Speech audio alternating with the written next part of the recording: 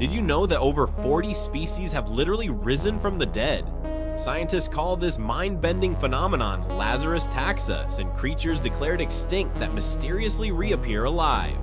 The most shocking example happened in 1938 when a South African fisherman caught something impossible, a coelacanth fish supposedly extinct for 66 million years. This ancient creature was supposed to have died with the dinosaurs, yet there it was, breathing and alive. The discovery sent shockwaves through the scientific world and completely shattered everything we thought we knew about extinction. But the coelacanth wasn't alone. The takahe bird from New Zealand vanished for 50 years before being rediscovered in 1948. The dawn redwood tree was only known from fossils until living specimens were found in China. These discoveries reveal a terrifying truth about extinction. Maybe it's not as permanent as we think. Right now, creatures we've written off as lost forever might still be hiding in unexplored corners of our planet. What other extinct species are secretly still out there?